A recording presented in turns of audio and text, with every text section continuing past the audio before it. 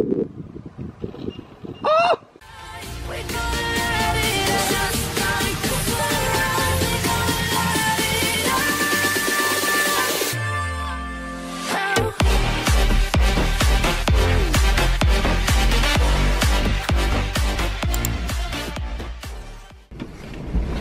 Oh, yo guys, what's going on? Welcome back to a brand new video. So in today's video we're going to be coding my Volkswagen Scirocco. You might be asking, how am I going to do that sat at home? Well, this is how I'm going to be doing it. So the way I'm going to be doing my code, okay, I can't even speak out of my head. So the answer to that question, guys, is this. This is the Carista OBD port sensor thing. I'm not too sure what the actual name is, one sec.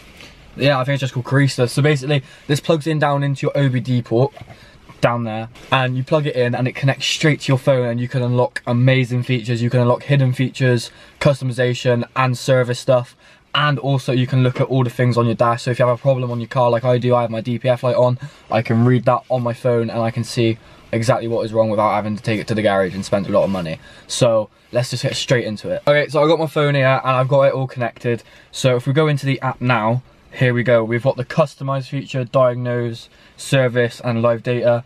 So the one we're most excited for is the customize. Let's have a look. So if we click on that, it says now connecting to my OBD device. So let's give it a sec. I might have to turn the car on. Do I have to turn the car on? I don't know. Okay guys, so the whole thing is downloaded now, and as you can see we have all these amazing features on the phone. So we're just going to go through them and start having a mess about. Needle swipe, yes, I want that, that's sick. I'm going to save that. Okay, loading purchase options. Oh, okay. So I have to pay for the thing and for that.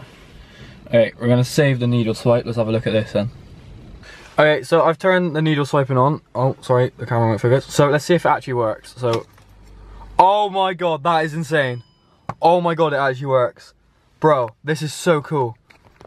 Honestly, if you have a spare like 25 quid, I think that's what I paid for this. This is honestly worth it. It just adds those really little things to the car. It actually is so cool. Okay, lights, coming and leaving home.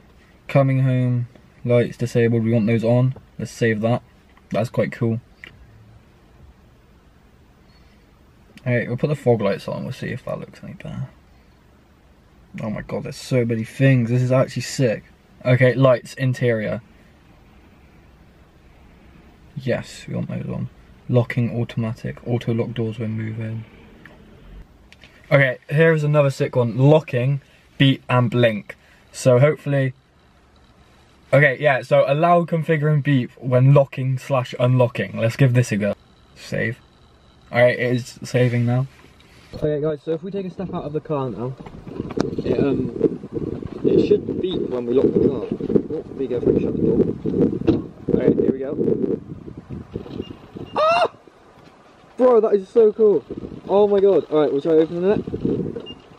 Oh my god. That is also amazing.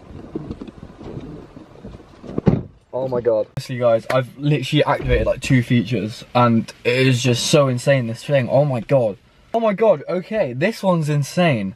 You can adjust the level of volume for your parking sensors. The amount of times I'm driving and I'm just, you know, doodling along, whipper in reverse, going into a spot, and all I can hear is this crazy beep, like beep, beep, beep, and it's just getting on my nerves. Obviously, because I can look at my display and I can see how close I am when I'm reversing to something. So I don't really need the beep. So I'm going to put the beep down from 6 volume to 3. I'm going to see what that is like. Oh my god. No way. I can change the noise that it makes for the parking sensor. Okay, I think we need to go try this out. One sec.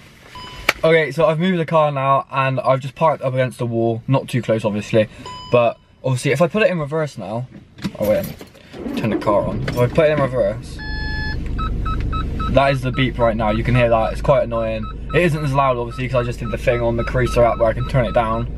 But we're going to go through this setting now. We're going to see how I can change the beep. And why is my radiator on? Okay, so that's everything for the customize feature on the Carista app. So now we're just going to have a little bit mess around with the diagnose and the live data. As I said, I do have a warning light, so we're going to have a look what that actually is. Diagnose. Oh, it's reading it. Okay, yeah, we've got one fault. ECU scanned. Okay, let's have a look.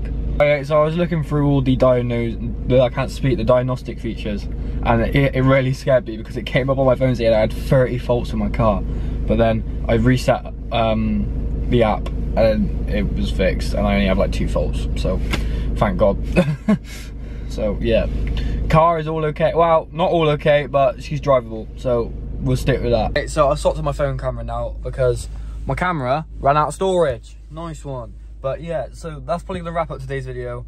This has been me coding my Volkswagen Scirocco with the Creaser app. So this has actually been insane. It just adds little really cool premium features to the car. If you have a spare bit of money, I recommend getting one. It is really insane. But yeah, that is going to be the end of today's video. Hopefully you guys have enjoyed.